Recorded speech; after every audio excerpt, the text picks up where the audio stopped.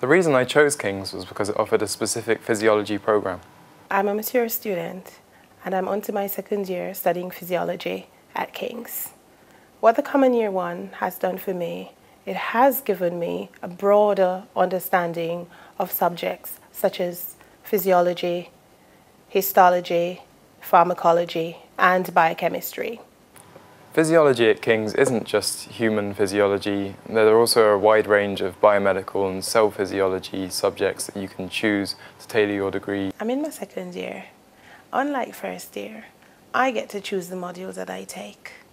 Even though I'm doing a physiology degree, I get to choose modules from other disciplines, including biochemistry and neuroscience.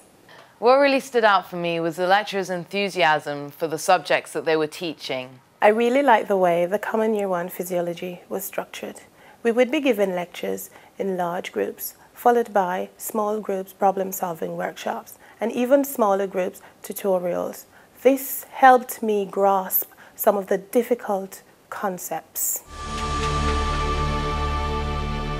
After my first year, I was able to choose modules that ranged from cell physiology to a module that taught how to use animals in research.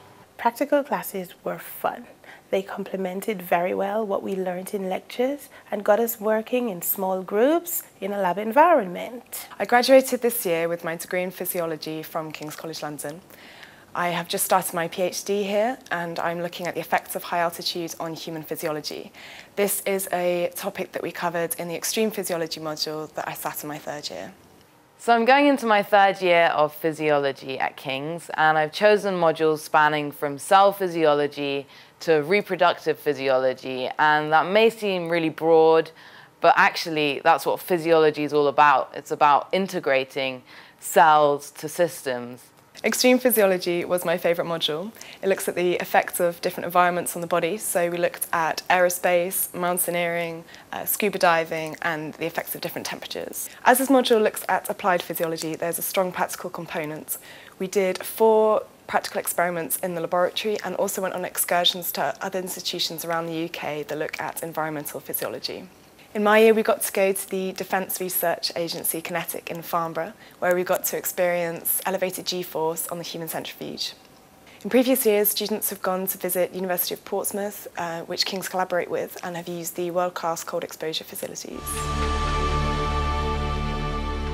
So the great thing about third year is you're given the opportunity to do a lab-based research project, which essentially means working alongside your lecturers, doing research. In the first semester of my final year, I undertook a research project looking at asthmatic airways.